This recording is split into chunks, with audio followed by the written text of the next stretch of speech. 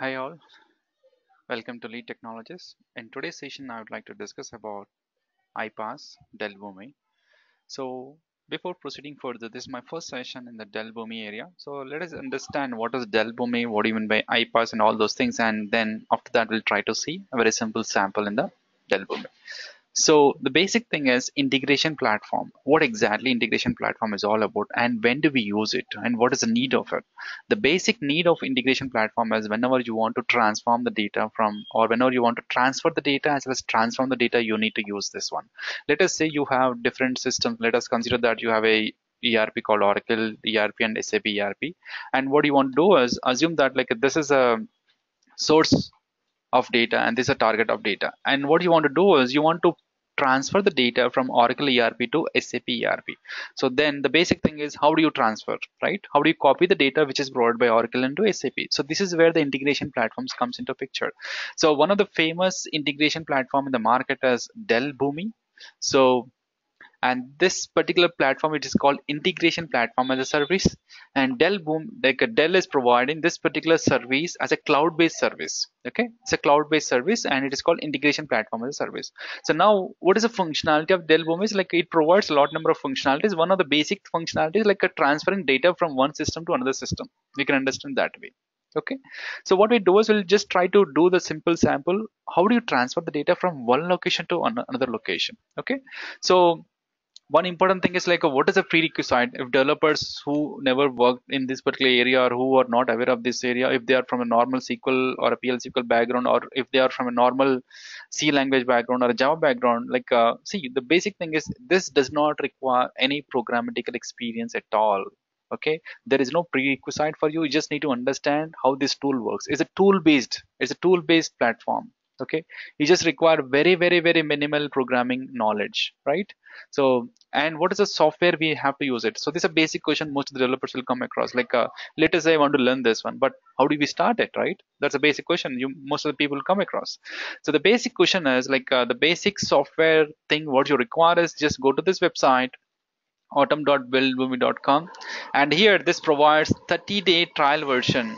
This provides 30-day trial version where we can practice it. Once it get expired, what you can do is again register again with a different email account and you'll get 30 days trial version. Okay, but in the normal production environment, your client will provide all the, what you say, they will be subscribing to this one and you'll have the real account where like you can work on it.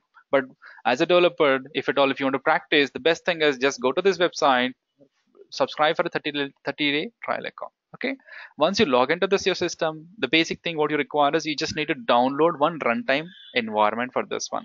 So what you do is just click on manage auto management, and here what you do is, so just click on new. Okay, environment, sorry, new autumn, and here just select the appropriate operating system and download the installer. Okay, in my system it is 32-bit. I'll just click on download installer. It will install this particular, it will download this particular software, and then you have to install it. Once you install it, the next thing what will happen is this particular application will start as a service, right? Can you see it, autumn? So this particular service should be running in your system. And the next thing, if you observe, just observe here, like this is a particular service which is running in my system now. Okay, and now what I want to do is in today's session, this is my first session on this one. So what I would like to do is I'd like to introduce a simple sample of copying the file from one location to another location. Okay, so the basic thing what we do is, so here the major component, the main component, how do we start here? How do we start this programming is called, how do we start like a Dell Boomi particular service? Like what we do is we need to start with creating a process. Like let us say whenever you want to write any Java program or a C language program, what do we start with? Like we just start with our main function, right? So here also in this particular Dell Boomi, if you want to start creating any program, so what we have to do is we have to create a process. So in our like in this particular session, what we would like to do is we want to design a particular process which will copy the file from location A to location B. Okay, so in my system right now, what is my location A is, this is my location where I have the data, inbound data, and I want to copy the file into this particular location, outbound. So I want to copy all the data from one location to another location. So as of now, I could not provide you different system because it requires a different set of environment, right? So right now, just understand how do we design a very simple sample of copying the files from one location to another location. Okay, let us see what are the things we require. So first thing is like once you configure the installation, once you go to trial version, the next thing is just simply click on create process. And now it is asking the first starting component, right? It's like main process, main method for your program, right? So now what we want to do is we want to read the file, right? So just mention read the file. So here it is asking what is a connector. So it's a disk connector, nothing but you are trying to read the data from a particular hard disk, right? You have to mention disk connector. And what is the action you want to perform? Get, right? Just let it be like that, don't change anything. It will be, I mean, you will not even have any other option actually. Just let it be with a get. Now it is asking what is a connection. So connection is nothing but like here you want to read the file, but your particular process has to know what is the source of it, right? Your particular process has to know from where, which machine you want to read it, right? So what you have to do, click on new connection and just mention new disk connection. Okay, and then mention the directory, nothing but the inbound directory, right? So this is my inbound directory from where I want to read the data. Just mention that. Save and close. And next thing is operation. So this is the connection information. The next thing is the operation. What operation you want to perform, right? Click on this create and just a get connection. And if you want to filter the files according to based on some particular criteria, you can do that. Or else you can just go with the default and click on save and close, right? Now in this one, what we have done, read the file is my display name, connector type is disconnection, action type is get, and we have created a connection, nothing but the source of my source from which particular drive I won't need to read it, and the operation is disk connection operation. Okay, just click on OK. Now we got this information, and what is next? We are reading it, right? So we want to, whatever the files which you read it, you want to copy to another folder, right? What is the outbound one? So what you do is now just click on connect here, and here select the disconnect. Okay, and in this one, what we do, write disk connection or write disk, that's it. And here the connector type is disk, and here the action should be send, right? You need to send it, and you need to select the connection here, click on plus symbol here. Now create a new disk connection and mention the outbound directory. Now outbound directory, save and close, right? And choose the operation now. And here you have a different set of options you can mention. Send option, and as of now it doesn't need to change any of these things. Okay, just click on save and close, right? Click on OK. Yes, that's it. So now these two things has to be connected. Just do that. And also you require a stop process. Here just search for stop and just drag and drop this one, mention it as stop, click on OK, and simply connect. That's it. So now here it's like a process flow diagram kind of thing. Okay, so integration, generally most of the integration platforms provide this particular functionality. Your particular functionality will be shown as a process kind of thing, a simply flow diagram to say, easier to say, right? Just click on save. Now assume that we have designed our program, so you have to have an option, you should have an option to run it, right? Like we need to test it. So the basic thing here is when you just click on test, so what happens is this particular program has to be tested in your environment, right? But the thing which you are doing is like the program which you have done is in the cloud level, it's not in your system. Whatever the program which we have is in the Dell website, Dell SaaS level. I mean to say like this program is available in the Dell cloud, but how does Dell cloud connect to your system? Yes, that will be connected through your Atom installation, what we have done, the software, the service which is running in your system, right?